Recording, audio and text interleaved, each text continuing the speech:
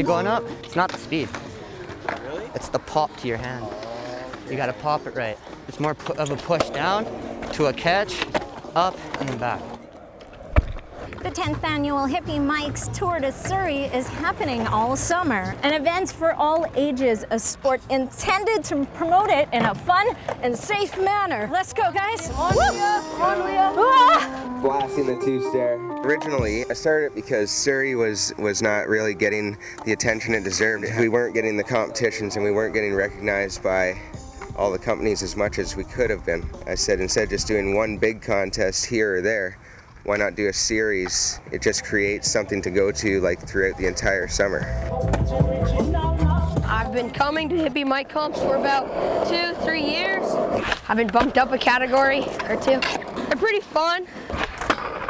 And then at the same time, it's like, it's the little kids everybody looks after now. That's what we like to see, is the little kids.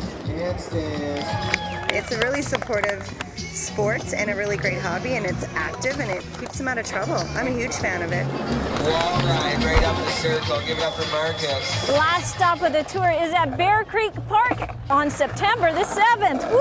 Oh! Woo! I'm Leah Bolton with Joy TV News. Wait for me.